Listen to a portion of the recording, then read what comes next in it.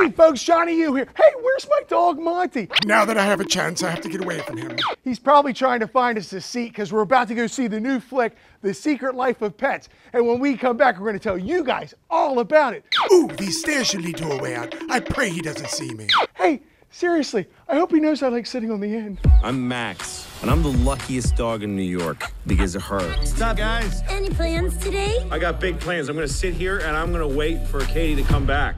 All right, now in this movie, a little dog named Max likes to have his buddies over when his owner leaves, until one day his peaceful and fun life gets turned around when his owner brings home a mutt named Duke, and they immediately dislike each other. Hey, who's playing that loud music?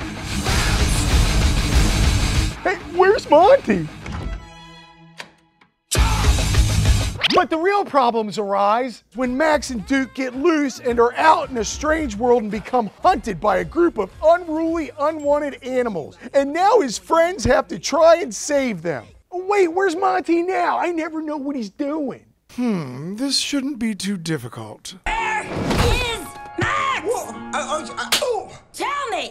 Well, folks, what can we say? This movie was wonderful. It was cute, creative, and comical. It had a simple enough plot, and the length was just long enough to keep the pups entertained. And yet there was plenty of adult underlying humor to keep the older dogs laughing. And the cast of big-name actors like Louis C.K. and Kevin Hart really gave these animated pets real life. All right, where'd he go now? What could he possibly be up to? I'm getting ready for the second showing. I want to see it again. I feel heroic, a little wet, but I still look good.